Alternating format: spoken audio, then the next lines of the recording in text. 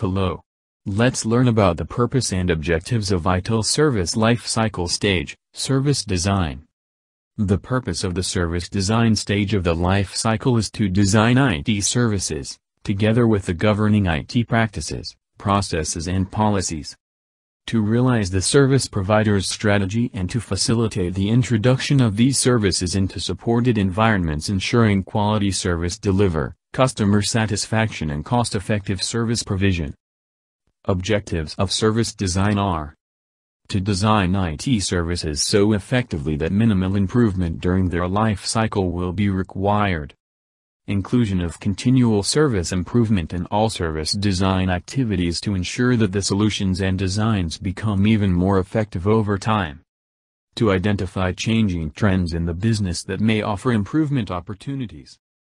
Hope this video is helpful. If you like this video, please hit the like button and share your comments. Stay subscribed for more knowledge sharing videos. Thank you for watching this video.